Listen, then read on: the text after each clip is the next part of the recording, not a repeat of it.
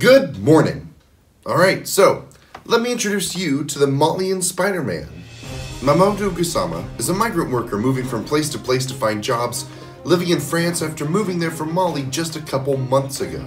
So he's enjoying himself, he's living in France, when all of a sudden out of the window he sees a crowd gathering around the place he's eating at. He goes outside to see what all the fuss is about and notices a child clinging to the side of a building. Not even thinking twice, Gassama runs up to the building and starts scaling the side of it like Spider-Man. And in no time flat, he gets to the child and rescues him. Meanwhile, you got these guys who Gassama is making look real pathetic right now. Now, you'd hope such a brave act would get some reward, and it did. Gassama met with the President of France, who gave him a Medal of Bravery, complete citizenship for France, and a free job position at the Fire Brigade. So next time you see someone in trouble or in need of help, just think, what would Spider-Man do? So apparently, West Lafayette, Indiana is a really nice place to be. And I don't mean live, I mean it's just nice. Like, it's just nice. It's full of nice people doing nice things. And recently, the beer industry has taken off there. In the span of a year, the little town went from having 2 breweries to 6. Well, all 6 of these breweries are quite successful.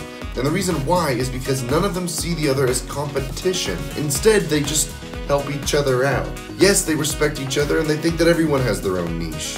Specifically, this is the story of Jason Cook, a guy who started up his own brewery back in 2017 and was brewing over 216 gallons of beer.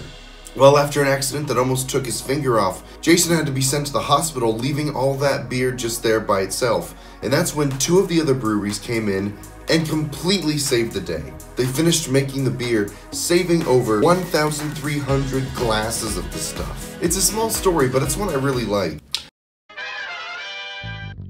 Alright, so final story of the day is just too precious. So this little 8-year-old is named Maurice Adams Jr. And he's just driving with his mom in the car, you know how it is, when all of a sudden he sees an elderly woman trying to cross the street and get up some stairs. And he tells his mom, stop the car. Maurice runs out, goes up to the woman, and helps her get across the street and go up the stairs. He then comes back to his mom's car and they go along their merry way.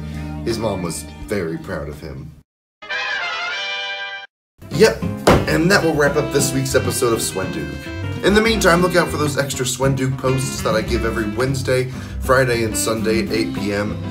And I'll see you guys next week.